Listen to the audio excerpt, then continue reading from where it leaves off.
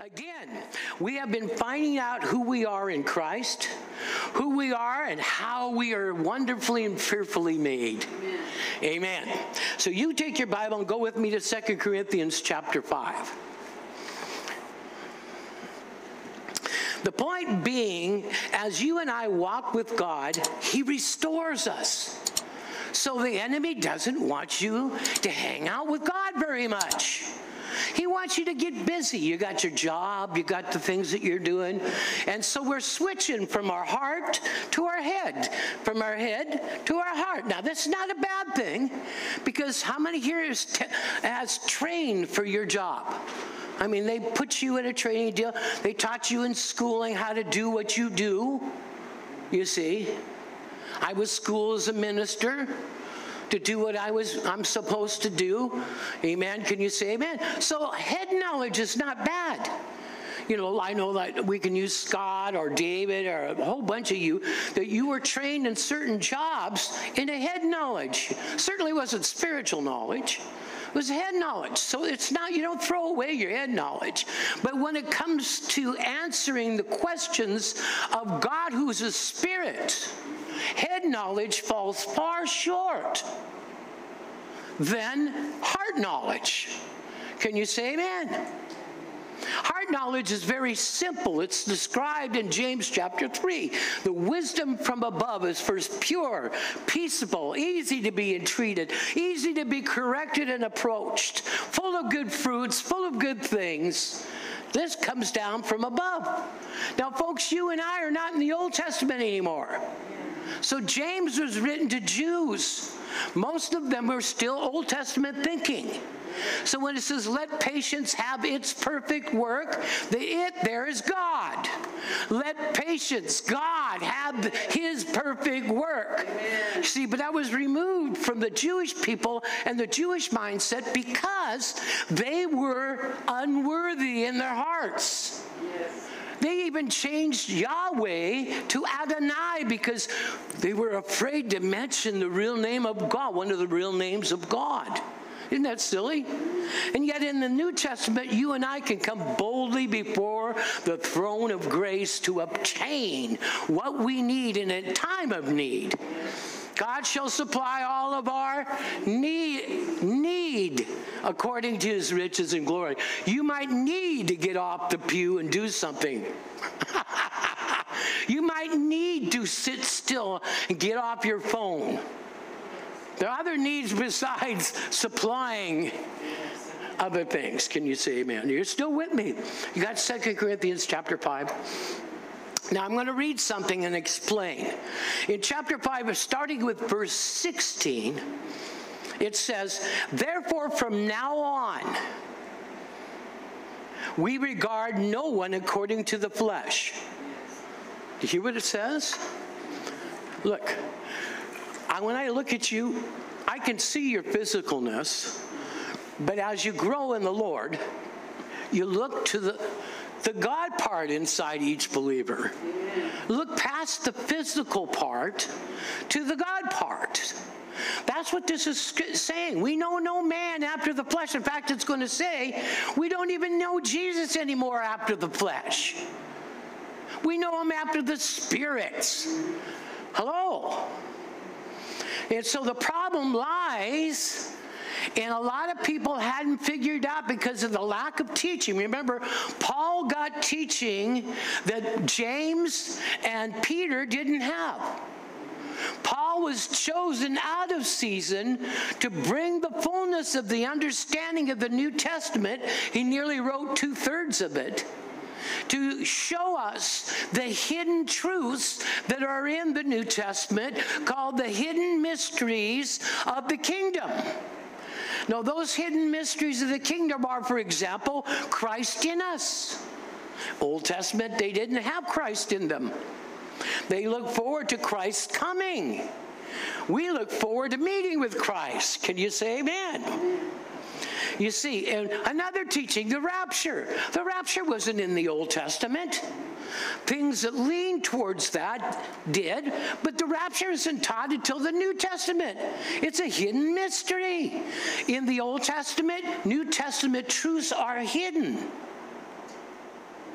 But in the New Testament, Old Testament principles are revealed. We can now understand why Joshua had the problems he did, why Moses went, why Abraham was so blessed and it was put on his account for righteousness. Are you still with me? Now, so it says, therefore we know no man according to the flesh, even though we have known Christ according to the flesh, listen, yet we know him thus no longer.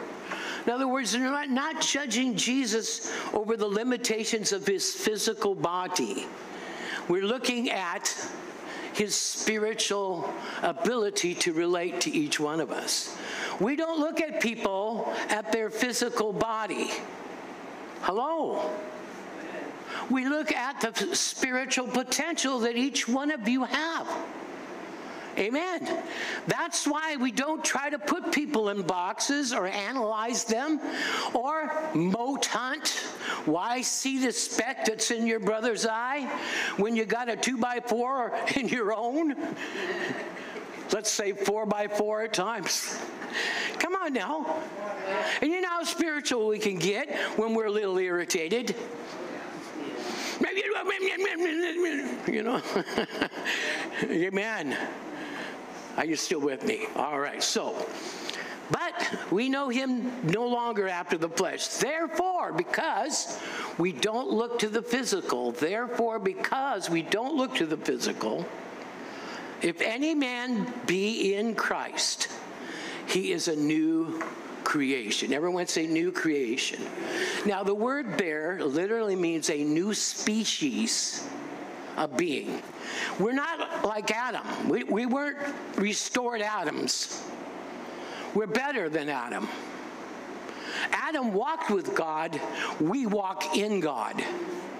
I said Adam walked with God, but you and I have the capability and to be in God and to walk in God.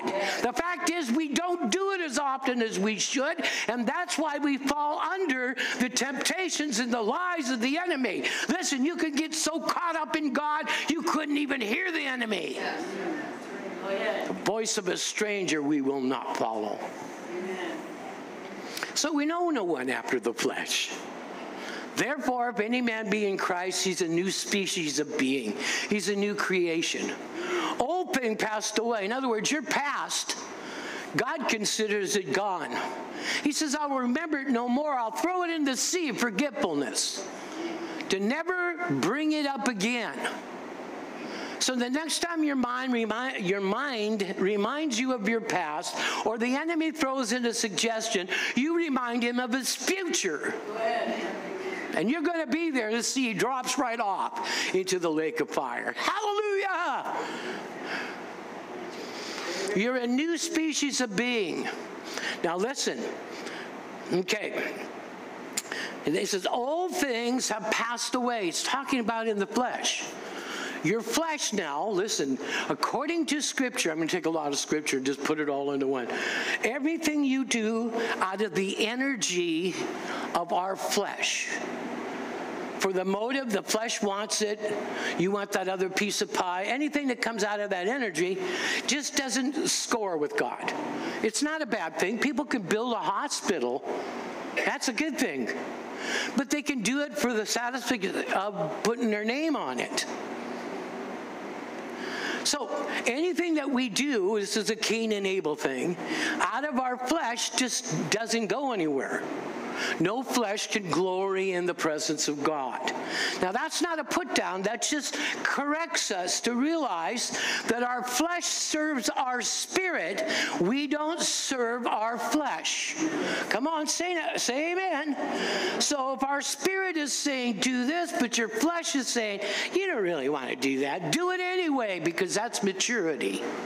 When you don't feel like doing it, but you know God wants it done, what do?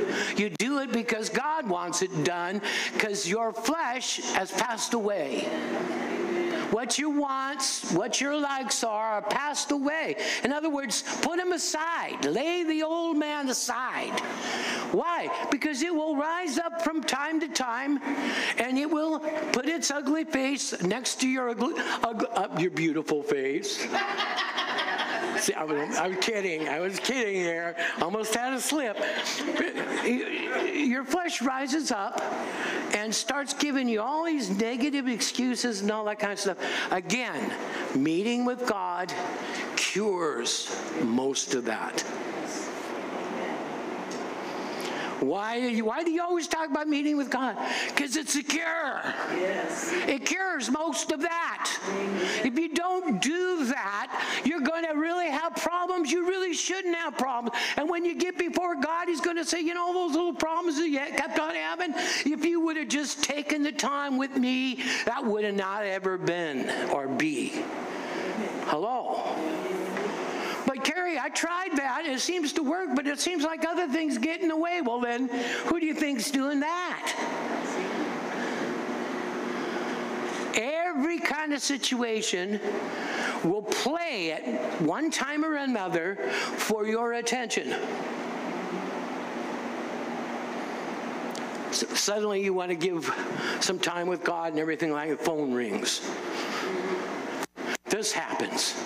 That happens. You got to put it all aside, and you got to let God know it doesn't matter what happens, he's first. Once you get that down, and believe me, the reason why I've been spending a lot of time in this is because a lot of you are still not doing it. Remember a Baptist preacher.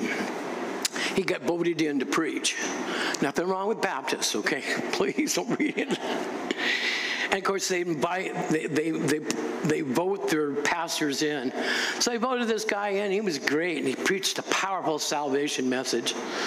And everybody, people who came up, about 6 people in the church that came on up, got saved, and everything like that.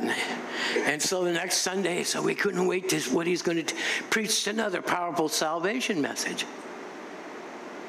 So the board got together and decided that we're going to talk to him.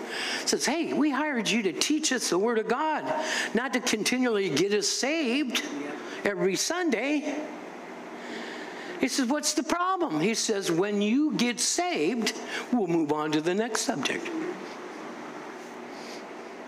The board wasn't saved. You got to watch it.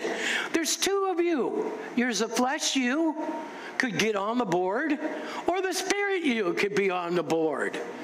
How is your day going, Bunky?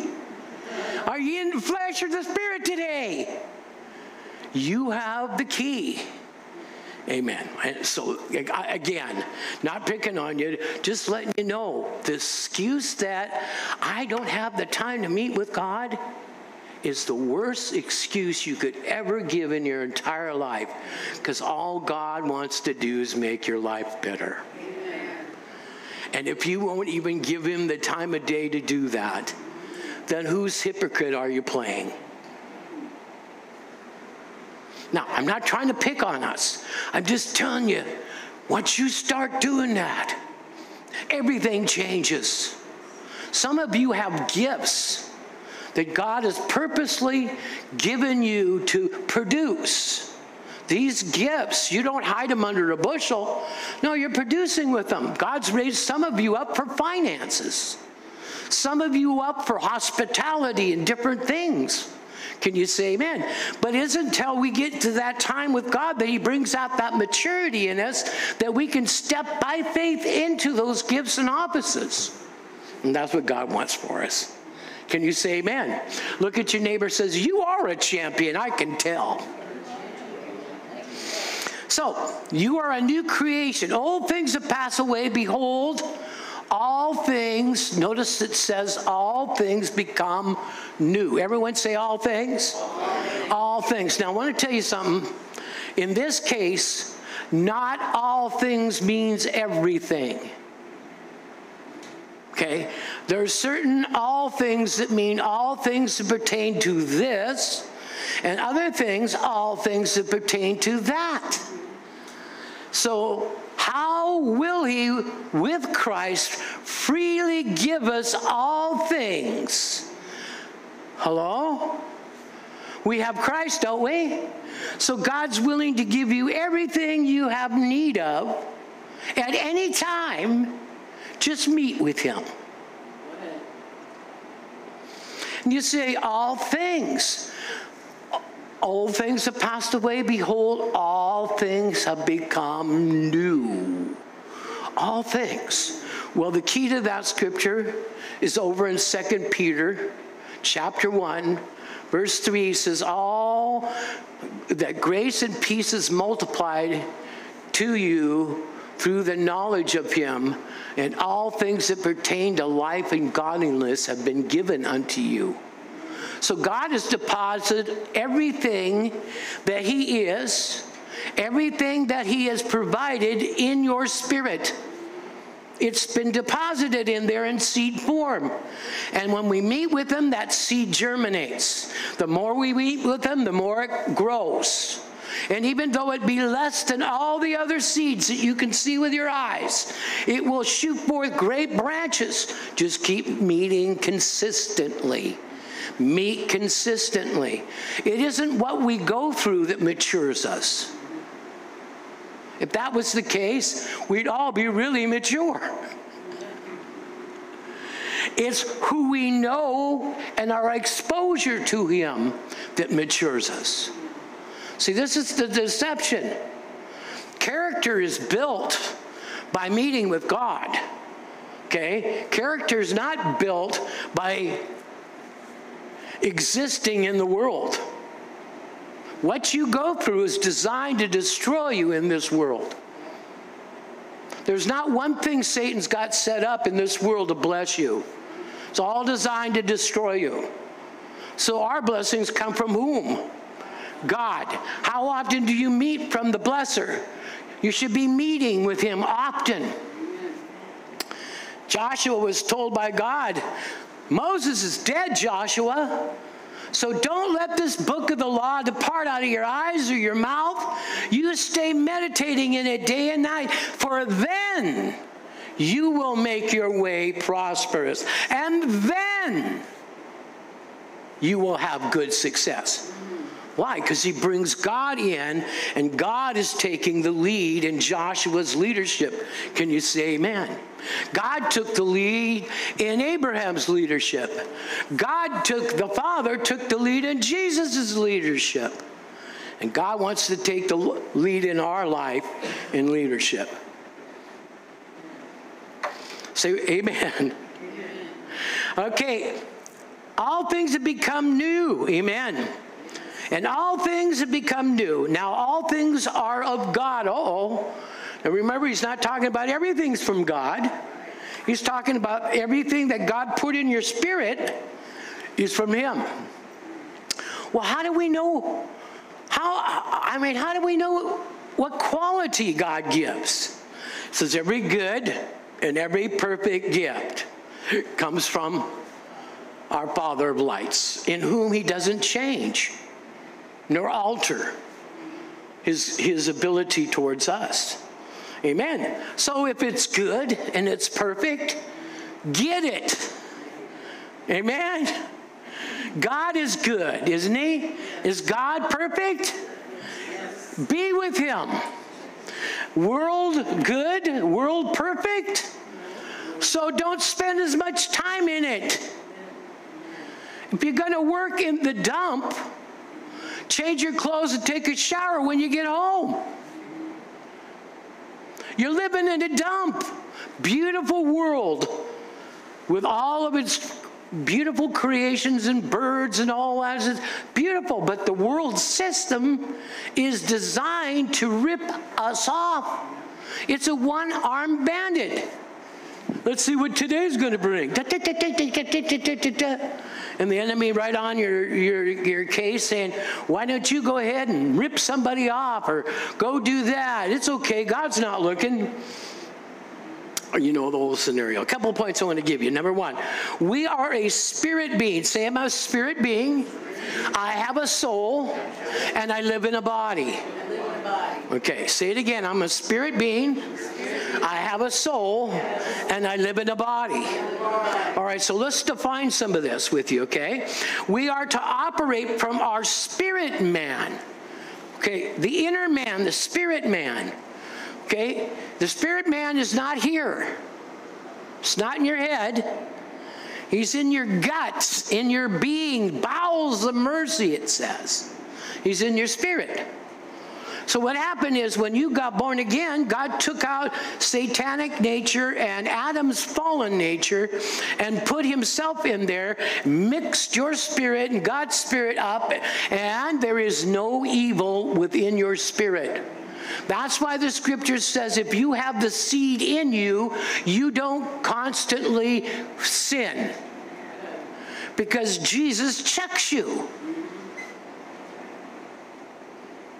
When you're up ready to do something wrong and you hear a big loud voice saying, don't do that.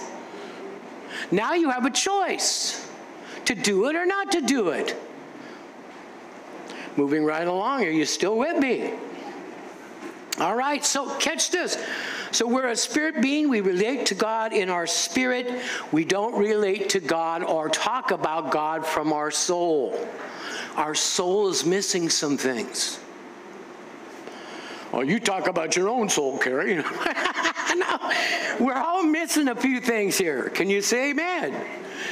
All right. So when you're talking about God, we can either talk about our previous experience with God or what we think we know religiously of God. But only our spirit man knows God, and God lives in our spirit man. So let me ask you, from your spirit man, can you sin?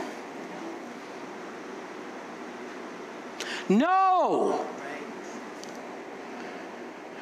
Because God lives in your spirit man. Okay? Heart is more than just spirit man. Heart means soul and spirit. Okay? We'll get to that later. So God lives in your spirit man. Can God sin? Why can't God sin? He'll stop being God. So he can't sin, nor will he sin. That's why when Paul says walk in the Spirit, he was saying walk from the realm that God puts you in that does not sin. If we walk in the Spirit, we will not fulfill the lustings of the flesh. The flesh lusts against the Spirit. You don't want to go to church today. You got this, and you got to do this, and you got to do this, this, and this. Make a decision. Go to church anyway. Best you can, make the decision. Okay. Here's how the enemy works.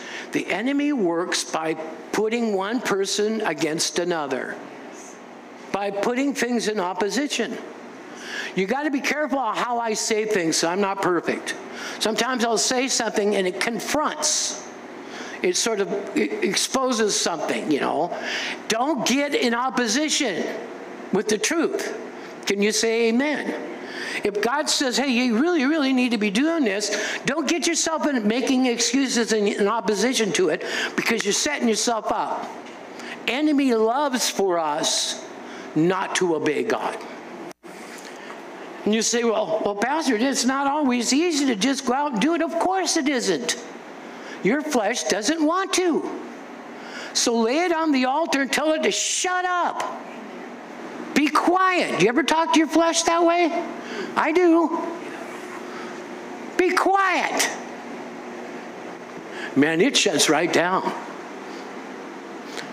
Little lip comes out. Why are you talking to me that way? Are you still with me?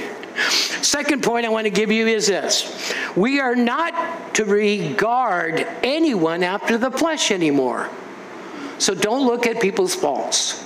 Look at their potential and encourage them. Amen? Now, that means you don't look at your faults. By looking at your faults, you'll get discouraged. Plenty of people will look at your faults for you. Why look at them? Just bring them to Jesus. Can you say amen? Moving right along. And thirdly, we have become reconciled to God, haven't we? You know what that means? We're not an enemy of God anymore. And he's given us a ministry of reconciliation, hasn't he? That means our job is to let everybody know that God loves them. You don't run out and you tell somebody who's lost, you're a sinner and you're going to go to hell. They already know that. Everybody that's going the wrong direction already knows. Give them an alternative to change and turn around and become a part of the family of God. Can you say amen? Now, the disciples back during Jesus' time knew certain truths so well, you couldn't pull them away from those truths.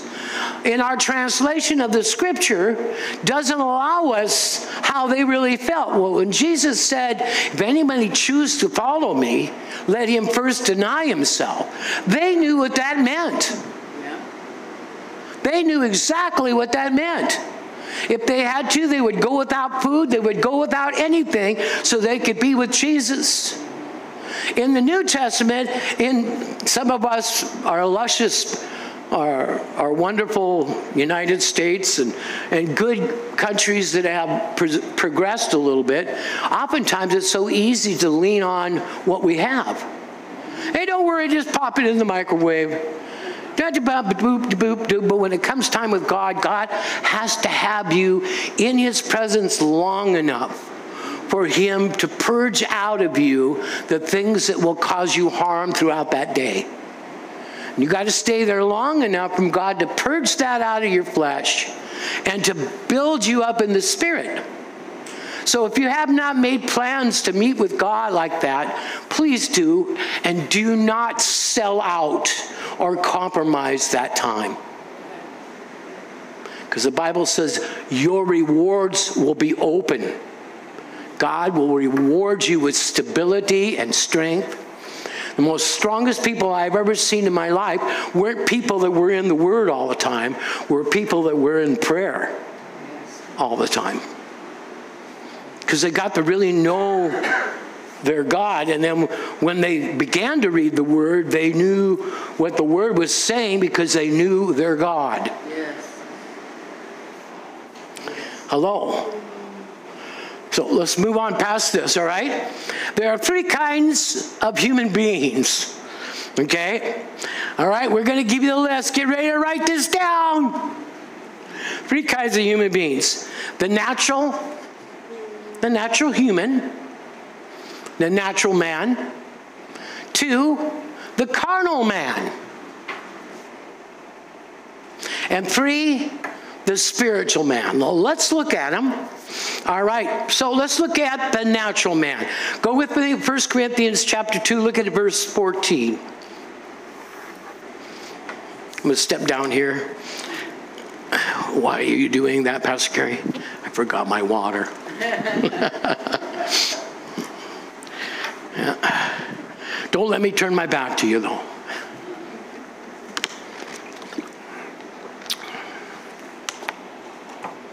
All right, you with me? Look at verse 14. But the natural man does not receive the things of the Spirit of God, for they are foolishness to him, nor can he know them, because they're spiritually discerned, or if you have a better translation, revealed. You see, a person that is in the physical realm won't register spiritual things. We have a lot of professors that won't believe spiritual things. Hello? We have doctors and lawyers who won't believe these spiritual things. Why? Because they're natural men. And in the natural, spiritual things are blocked out. Notice that God had to send his son Jesus to come in the natural, so natural men and women could see what truly God was like. He that had seen me has seen the Father. Are you with me? But the natural man does not receive the things of the Spirit. They are foolishness to him because he either doesn't know them or because they are spiritually revealed. So going to going to college, you're going to get a lot of natural knowledge. And learning in the world and being exposed to different things, we learn good and bad things, don't we? That's the natural man. Tells us he can't receive from the Spirit of God. So the natural man is ruled by his 5 senses. See, we call a natural man ruled by his 5 senses. Now, you have eyes, ears, taste, touch, and smell, 5 senses. Each one goes to the brain, comes up to a door we call a gate.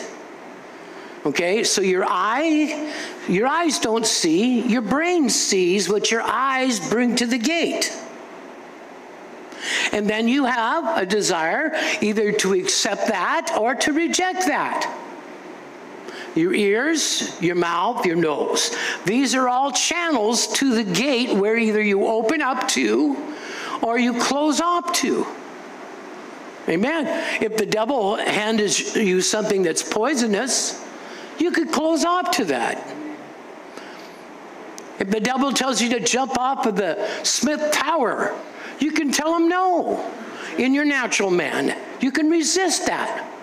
You see, even the natural man can resist the devil. He just doesn't know it. Because the devil goes to the reasoning faculties and convinces people they're not worth anything. Tries to tell you you'll always be a drug addict. You're always this, you're always that. That's what the natural man receives. Very disappointing at times, huh? Now we go to the carnal man. Here's a stage even worse. So let's look at what it says about the carnal man. So what the natural man can't see or touch or smell, he can't really open up. Remember Thomas? Except for I touch and thrust my hand into the side, I won't believe. Natural man. Okay, now let's go to the carnal man. Romans 8, please. Everyone say, thank God I'm not carnal.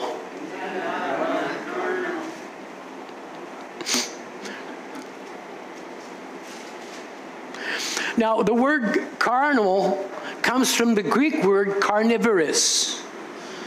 When you're carnivorous, you are a what? A meat eater. So to be carnally minded means you're a meathead. You can borrow that, brother. Oh, yeah. Amen.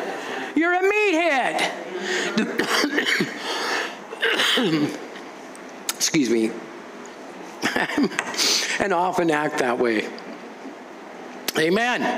All right, so let's look at what it says. Romans 8, verse 5. For those who live according to the flesh, your senses, your sense realm, you live according to what you see, touch, taste, and smell. Set their minds or dwell on things of the flesh. But those who live according to the Spirit, the things of the Spirit. Whatever you yield yourself to, you're going to become a product to. Look what it says in 6. For to be carnally minded, a meathead, is death. But to be spiritually minded is life and peace. So we can make a choice, can't we? Because the carnal mind is an enmity or division against God. For it is not subject to the laws of God, nor indeed can be.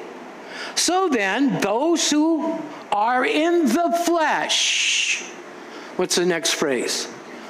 Cannot please God. Back to Cain and Abel. It wasn't the fact that Cain's vegetables and his garden wasn't wonderful. It's the fact that Cain was going to do it his way. I did it my way. Have you ever asked God, God, how am I doing? And there was a space in heaven for a space of half an hour. How am I doing, God?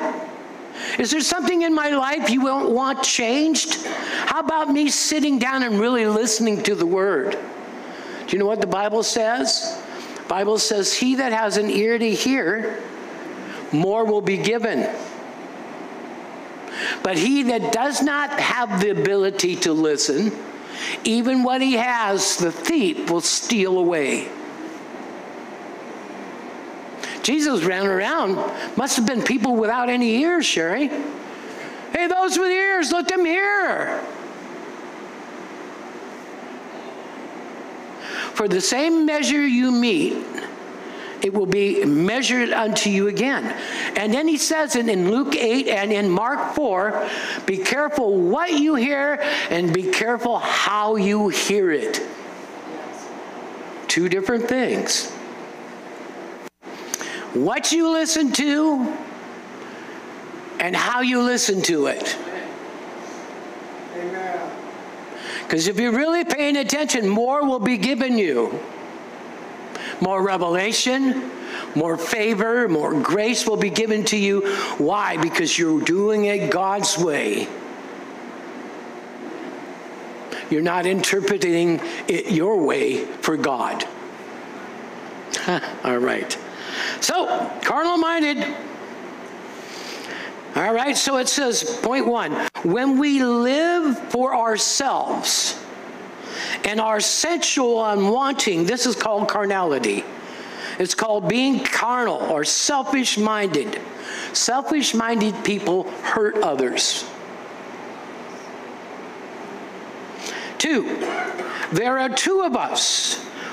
One we feed the most is the one who's in charge at the time. You ever seen somebody, maybe at a concert, and they're pushing and shoving, trying to get in line? Here's an example. You know, we're not talking Christians here. So you have an old man who wants to get up and do his thing just like he used to. We know that man no longer after the flesh. Can you say amen?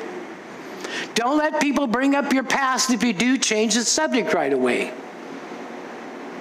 You notice God never brings up yours. Hey, by the way, Brian, I have a few things to talk to you about. You're on the tape, so brother, you got to listen to it again. Bless your heart. All right.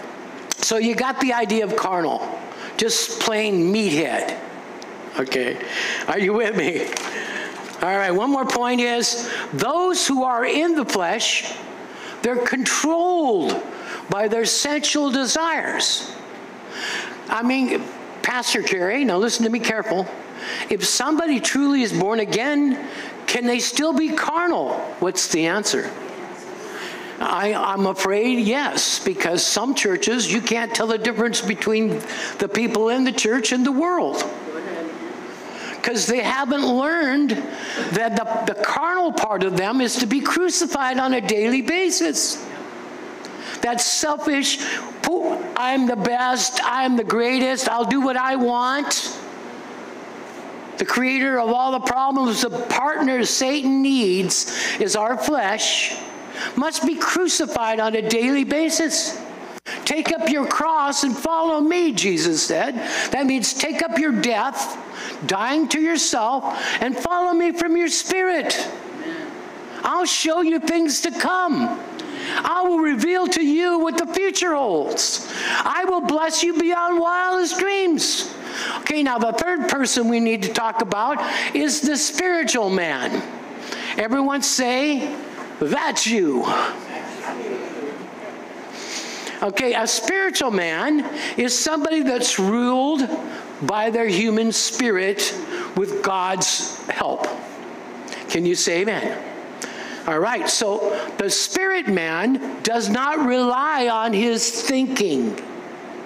The spirit man relies on the word and the understanding God gives them for the day.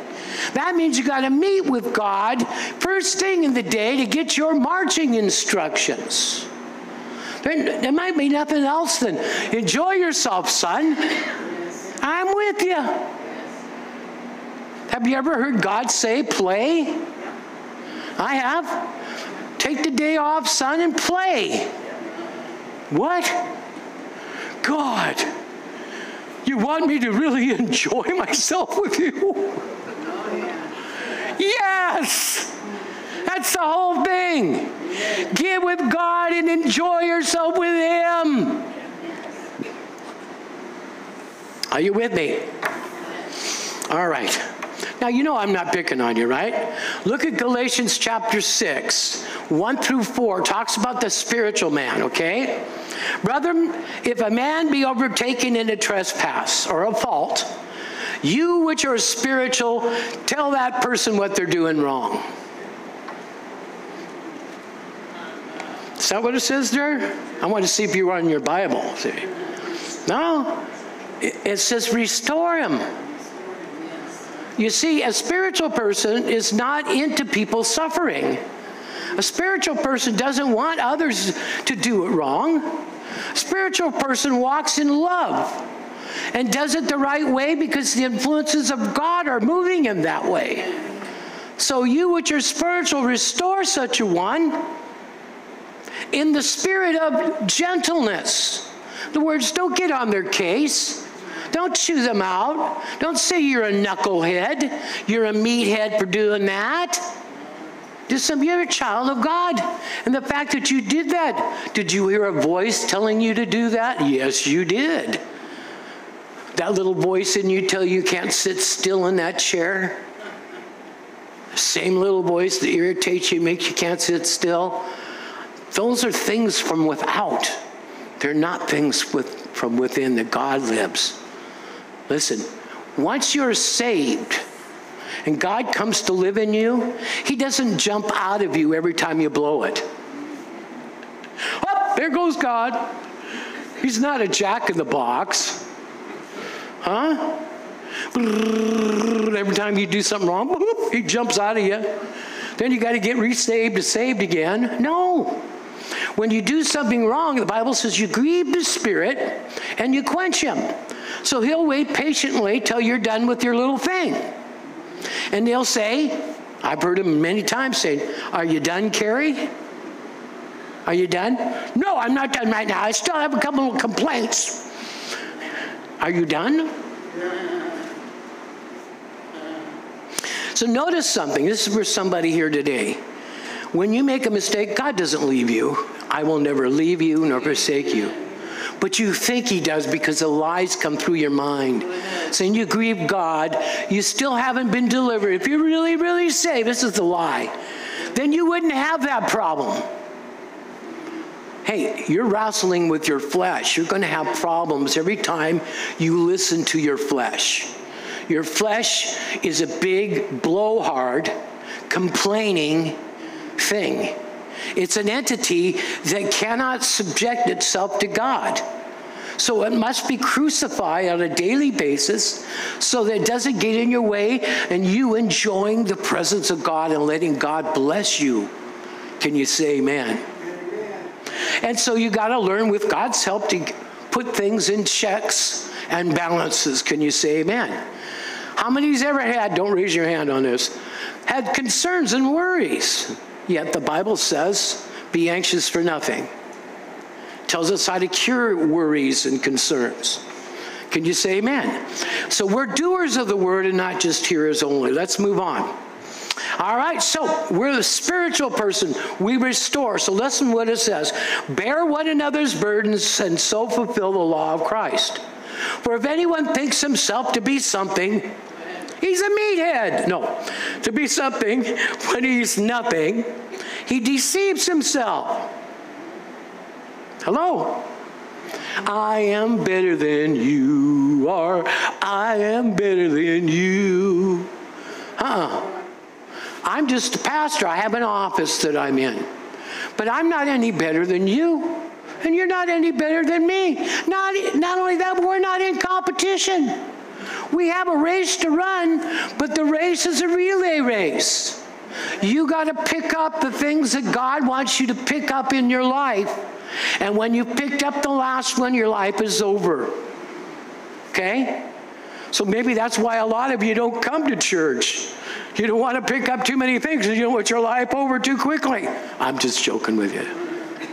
No, God, you get up in the morning, you meet with him, God says, this is what I want you to do today. You do that, bing, suddenly it opens doors, more benefits and blessings come your way, and you go, wow, how did that happen? You picked up the little baton that God wanted you to do today. Maybe there's two. And God says, Peggy, I want you to do this, and I want you to send that birthday card over to that person. Bing, bing, Suddenly the door opened. You're running a race in competition with your flesh, which says, I don't want to do nothing. But make myself important and sit here and become fat. No. Hey, boy, now please, if you feel like you're overweight, I'm not picking on you. It's not has nothing to do with that. That has to do with, hey, you want to lose weight? Don't feed your flesh all that much. Soak it. Drink more water. Anyway, I'm fooling with you just a little bit. But how many know that some people can get really down? I mean, something happens and they're down and they feel sad and all. No, don't let them sit in that. You which are spiritual, restore such a one in the spirit of meekness, considering yourself lest you also be tempted. Bear one another's burdens and so fulfill the law of Christ. Let each one examine. I love this one. This is one thing Christians don't do very much.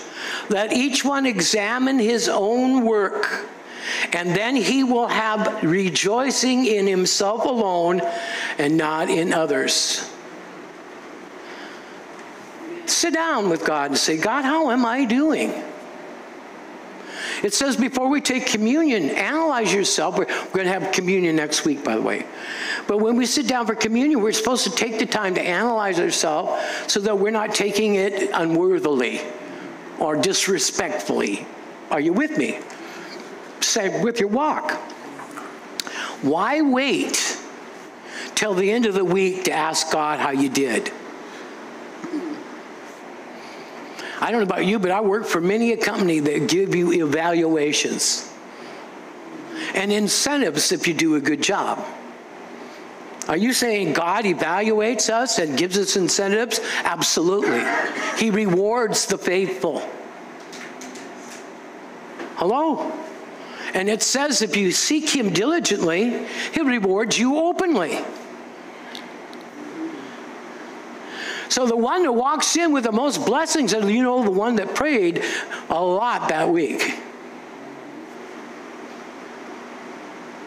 Hello? I'm going to stop and pause right there, because the key is your time with God. It's always been, always will be your time with God. Amen. Little time with God, there's going to be a lot of you hanging around. Now, I'm not talking all at one time, but when you meet with God faithfully, consistently, God grows you out of yourself speedily.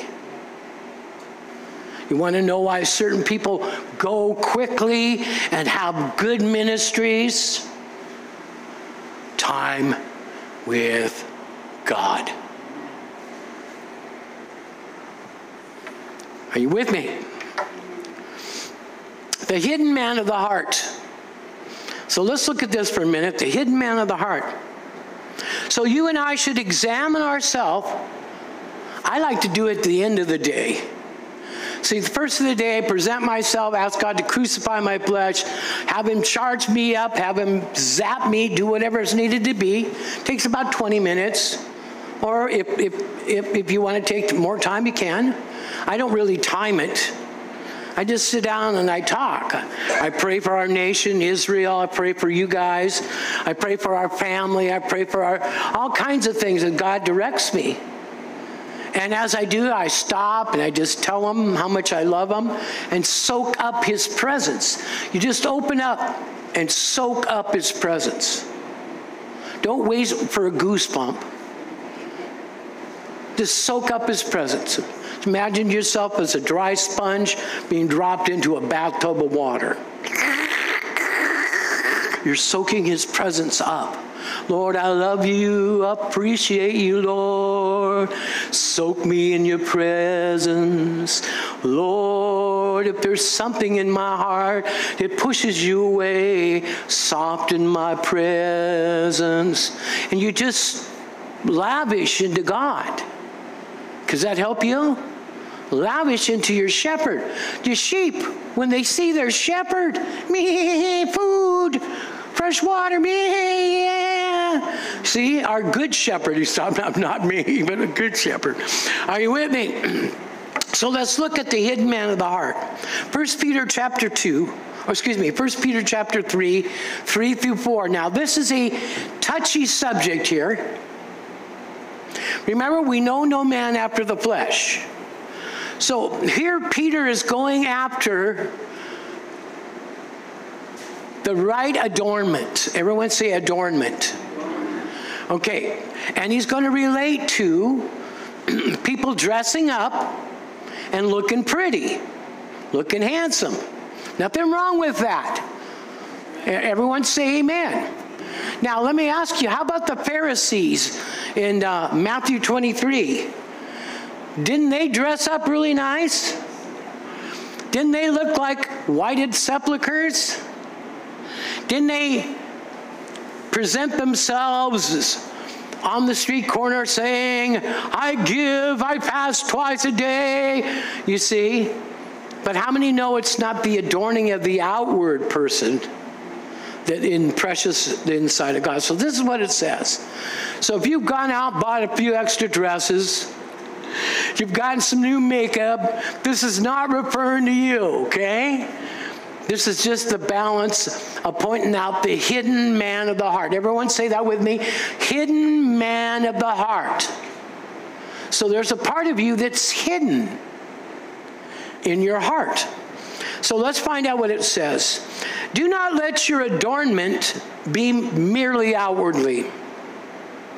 Arranging of the hair, the wearing of gold, the putting on of fine apparel. God's not against any of that. Okay? But he'd rather have you pretty up the inside. Can you say amen? Okay, and he says, rather, let it be the hidden person of the heart. See it?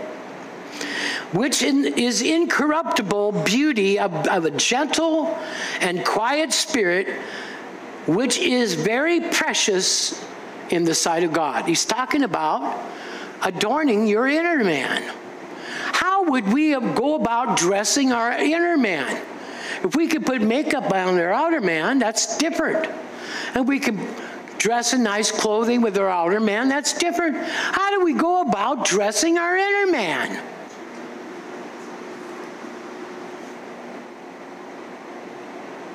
In prayer. Amen. Going to God and saying, thank you, Lord. And God addresses your inner man. He beautifies it. He makes it shine. You are the light, a city set on a hill. Hello. So he adorns you.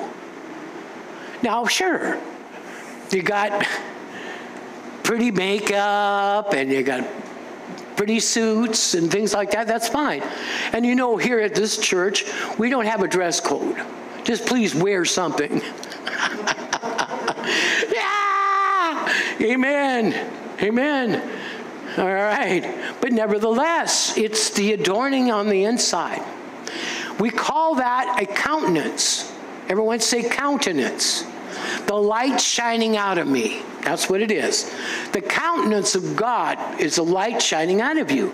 Now, if all you're doing is prettying out the outward man, it's going to shut down the beauty of the inner man.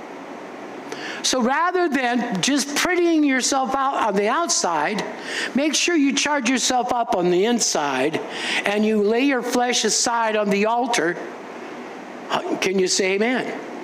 Because the most attractive man and the most attractive woman that ever could be is a spiritual man or a spiritual woman. Hello. I've dated some pretty fancy looking ladies, but they had a personality that wasn't any better than cardboard. Not picking on you ladies. You know, I have some that are watching the film. Seriously, and guys, you know, guys, they're all into themselves. They haven't got time for you, and yet you're on a date. So we do address our outer person, but the most beautiful person that we really are is who we are in Christ when Christ beautifies our insides. So we meet with them on a regular basis. Can you say amen? Some of you that are really blessed, you love to go in and have your nails done. And I get a two-toe discount on my pedigree. What do they call this when you do toes? Pedicure. Yeah, I said pedigree. That's who I am. I'm Scottish, but anyway. So I get the two-toed slop deal. You know what I mean? No. Anyway, we have the ability to go in and have our feet done, our hands done, go in and try on a suit, do all these things. Those are wonderful things. They're not bad. God doesn't care. But if that's all you do is prepare the outer man or try to put on yourself as being something you're not, then you're missing the beautiful adornment that God only can bring. Say amen, somebody. So here's what happens. If we don't meet on a regular basis, it's very easy for us to switch from what we know in our heart to what we know in our head. Hello? And oftentimes we go through the day and we're analyzing the day we're going through. Instead of from the Word of God or from the presence of God, we're analyzing it from our past, what we've experienced, and we go to apply our past in our present, and it doesn't work. What you did 2 years ago in your walk with God that worked is not necessarily going to work for you today. You get fresh manna, fresh instructions. Hello? Well, I know certain truths work, like if I believe in my heart and confess with my mouth. Yeah, but you haven't confessed Jesus hardly at all the rest of your life. The Bible says you believe in your heart, confess with your mouth, you shall be saved. What happens if you believe in your heart and confess with your mouth throughout every day? You'll really, really enjoy the fullness of salvation. Because God reveals salvation to those that confess Him. If you confess me before the Father or before men, I will confess you before the Father. If you deny me before men, I will deny you before the Father and the angels. So we confess the Lord. Can you say amen? And He brings the beauty of our salvation to the forefront and to the surface. All right. So it's a hidden man of the heart. So who is the hidden man of the heart? What part of you? Your spirit man. What then would be the outer man of the heart? Your soul. Remember, your soul is your mind, your will, your personality, your intellect. Hello? And what causes you to do what you do? People paint because they like to have paint. People write, they like to write. When I was so sick, I wrote a lot of things about God. And I kept my mind focused on Him. You know, some people like to call it rambling. I call it writing. Are you with me? And let's go ahead and bring it to an ending, okay? Head knowledge versus heart knowledge. So let's look at this. Romans chapter 8 again. We're going to look at verses 5 through 9.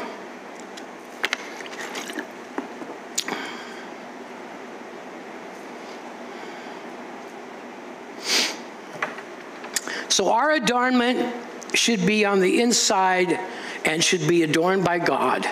Jesus said the religious people, they look whited on the outside, but they're full of dead man's bones. You go to Romans 8, okay? They look good outwardly, but they're full of death. When we hear the word and understand it, there's an inward chamber that responds, and there's an outward chamber that analyzes. How many know that sometimes our analyzer can really get a little bit tainted trying to analyze things? We'll get to that in a minute. So you got Romans 8, look at verse 5. For those who live according to the flesh, the sense realm, set their minds on things of the flesh. But those who live according to the Spirit, the things of the Spirit, for to be carnally minded is death, but to be spiritually minded is life and peace. So to let your mind just reason and try to understand things is going to bring you about and separate you from God. But allowing your spirit to analyze and allow God to point it out to your spirit, you'll be full of life and full of what? Peace. What normally would upset you, you're at peace about it because you know God's in charge. Hello? But you can hear the old enemy say, oh, you better worry. You better worry. You've forgotten that God lives on the inside of you, and he's not worried about anything. Hello, are you with me? So our spirit with God in it should influence every part of our soul. We should have a godly personality, a godly will, a godly drive, a godly intellect. Can you say amen? Because the Spirit of God is influencing our thinking. So, if you're under the control of the Holy Spirit, your thoughts will be sweet, good, pure, perfect, just. Be any good report, be any praise report. Think on these things. Amen. So finally, those that live according to the flesh shall die. But you are not. Look what verse 9 says. Romans 8, verse 9, just verse 9. But you are not in the flesh, but in the Spirit, if indeed the Spirit of God dwells in you. How many are born again? Then God considers you being in the Spirit. He considers you operating from your heart, not your head. He considers you obeying him, not even disobeying him. In fact, God, when asked by the devil, God said to Satan, have you looked at my servant Job? There's none like him in all the earth. Now we know Job married a woman that did not respect God, did not train her kids right, because she said to Job, curse God and die, buddy, and get out of the way. Yet Job knew enough about God to realize that he was not going to be moved. Can you say amen? Doesn't matter outwardly what happens. It matters you meeting with God, consistency, and hearing the instruction that he gives you. Hello?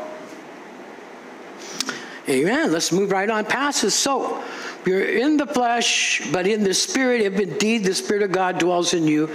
Now, if anyone does not have the Spirit of God, he's none of his. You must have the Spirit of God. A couple of points. Number one, who lives in us? Don't ever forget it. Where does he dwell?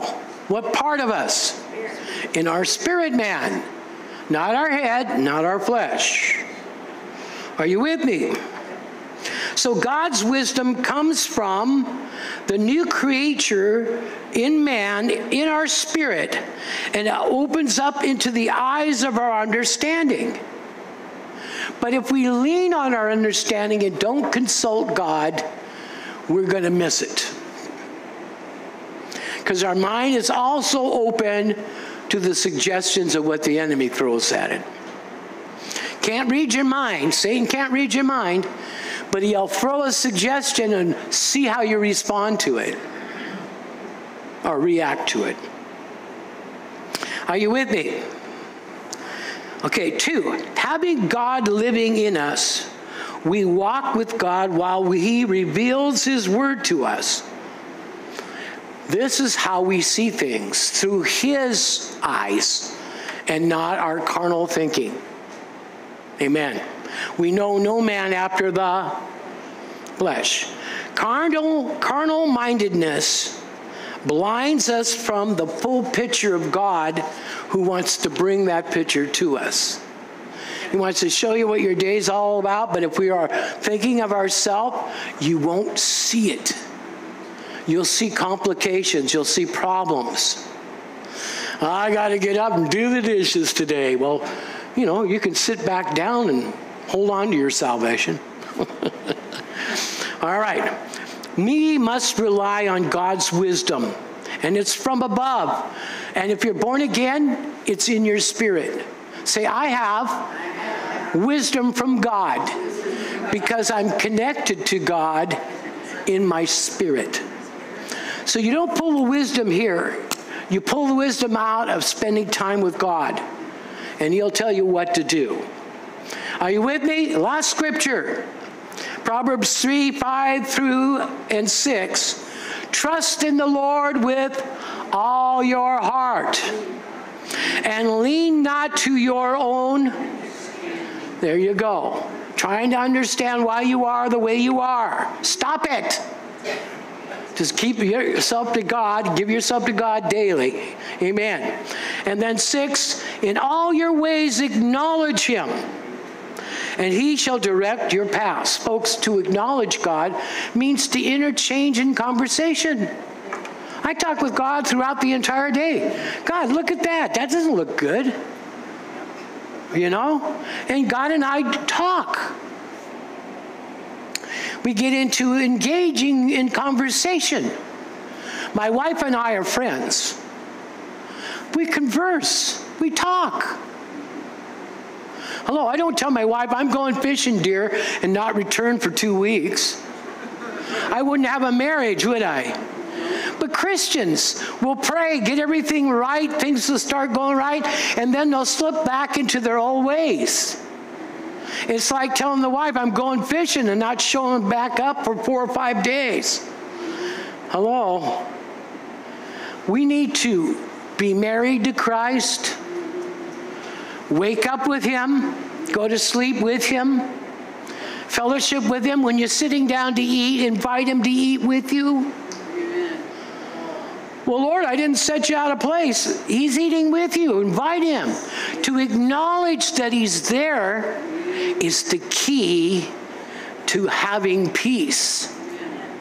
If you don't acknowledge Him being there in you and with you, then your mind will wander. But to acknowledge God throughout your day is really allowing God to be in a position of ordering your steps. Trust in the Lord with all your heart. Lean not to your own understanding. All your ways acknowledge God, interact with Him, and He'll be able to guide your steps. If you got something out of that this morning, will you give the Lord a hand clap?